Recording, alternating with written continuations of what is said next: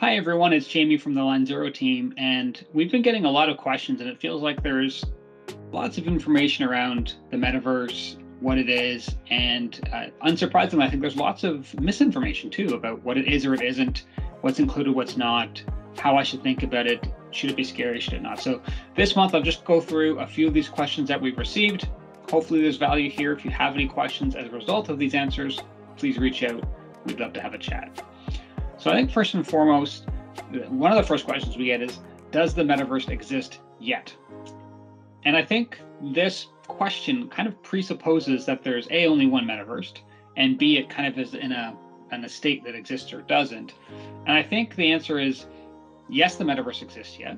There's actually multiple metaverses, which again can be confusing, but they're just like with the internet, so to speak, having multiple web pages.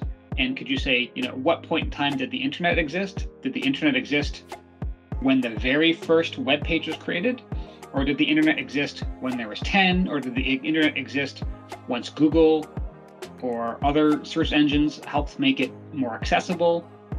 We're kind of in that state now where, yeah, there are actually a number of places you can go to experience the metaverse. So the metaverse does exist. And then I think it depends on your definition for what the end state of the metaverse around what this will all look like, kind of end state.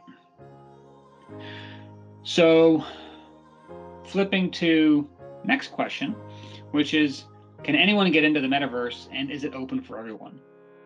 So I think kind of this is maybe a piggyback or a follow-up to the last question. And again, it will depend. It will depend on what metaverse you're talking about. So for example, there are many open metaverse type experiences that you can go and participate in. For example, Meta Horizon Worlds has it's available if you have a Quest device, you can go and access it, no problem, it's free.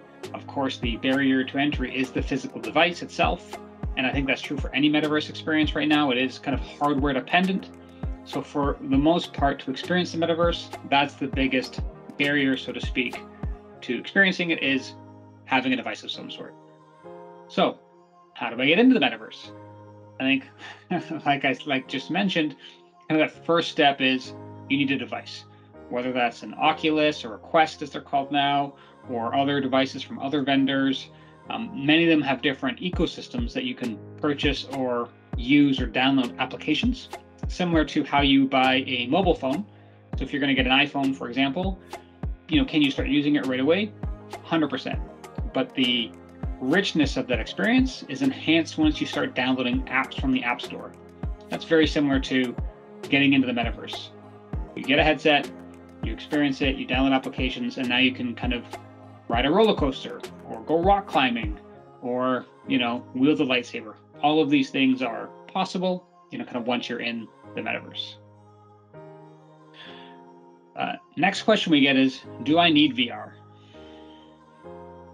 This feels like a very philosophical question. And you could say, do I need the internet? Do I need electricity? And, again, depends on how you fundamentally define the word need. I think fundamentally, you probably don't need VR, just like you don't need electricity. It's what's the purpose or what are you trying to achieve? And does VR actually help enhance that experience or enhance that objective? So from that perspective, there are absolutely a number of use cases where VR plays a very tangible role, and adds value, and can be an asset to whatever it is that you're trying to do, education, etc. But I think at this root, you probably couldn't say that you truly need VR. How is the metaverse being used in real life? One individual use, corporate, and I think there's probably many definitions. Microsoft has kind of a standard one where they think of the metaverse as 3 different experiences. There's the consumer metaverse, which right now is primarily dominated by gaming experiences, so gaming applications, etc. So it's really about the end user and in an individual perspective. There's what they call the commercial metaverse, which is all about business to business interactions and using it from an office worker or a knowledge worker perspective. And finally, there's the industrial metaverse, which is really all around frontline use cases and kind of industrial use cases, like for example in healthcare, manufacturing, shop floors, that sort of thing. So there is many uses, and then there are, like I said, it's both individual and corporate applications that can be applied for the metaverse. So who's leading the metaverse? Again, I think that kind of depends on your perspective. If you go just purely by market share, Oculus or Quest by far leads the marketplace from both a market share perspective, richness of its ecosystem, a number of metrics, probably revenue per that's kind of floating through the ecosystem. That's not to say they're going to win or that there's only going to be one winner. But right now, if you're to say who is leading it, it's definitely Meta and the Quest ecosystem. So last question for this month is, I've heard people saying that the metaverse is not going to be successful. What are your thoughts around this? So I think, again, this depends. There are, on your perspective, I absolutely think mixed reality, metaverse will be successful. Do we know what those end use cases are? Do we know in which way it's totally going to unfold? Not yet, I think. But again, when the advent of the smartphone, or even before you get to the smartphone, when you just got to the phone, did somebody think that we would end up in a situation where everyone had a mobile phone? Everyone was using applications of that mobile phone, and that mobile phone was basically your camera, your computer, your communication device, kind of all of those things. So similarly, where we are right now with metaverse, I don't think we know what the end state's going to be. All we know is, unlike in previous instances, we actually have a piece of tech that people want that enhances people's experiences. And I think this is why I feel it's going to be successful and will be a thing, is because right now, for example, mobile is so engaging because it's very engaging, almost addictive, right? You scroll, for example, on social media, or you play games, and it's very easy and accessible and engaging. Now, what if you could do all of those things, but be far more immersed into the experience in a way that felt natural? And we're not there yet from a hardware perspective, but it doesn't feel like we're far off either in terms of how that hardware will advance and how those experiences will adapt over time. So I do feel, the metaverse will be successful. We don't yet know what the end state's going to be, and that's really clear to me. So last thing I'll say is we've been getting some questions around Meta. So for example, how is Meta doing? There's been lots of news, and I feel like it tends to be negative, and sometimes it's earned, and sometimes I feel it's not earned.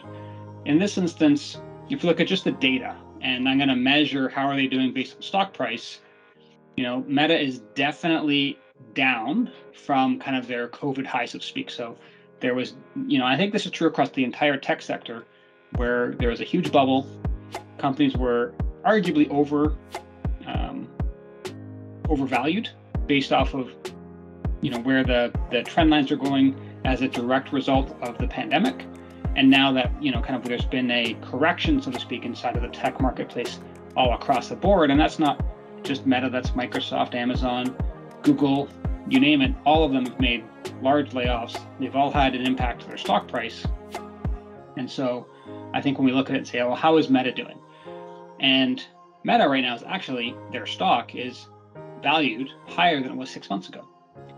And in the last 6 months is actually when they've been doing, kind of this reset, so to speak, in terms of layoffs and all sorts of other stuff inside of the tech market system, the tech ecosystem. So, is Meta doing all right? Yeah, I think they actually are. They have their investments inside of the metaverse, the Reality Labs portion, and it looks like they are still leading the pack, so to speak, in terms of investment inside of this ecosystem. And I think time will tell, obviously, whether they're going to emerge from this stronger than when they entered. But I think it's safe to say that right now, there's kind of established a steady state. Their stock price continues to increase and has been increasing, and I think they're in a good spot. So if you have any questions, please feel free to let us know. Reach out to us at engage@linezero.com, and happy to have a conversation.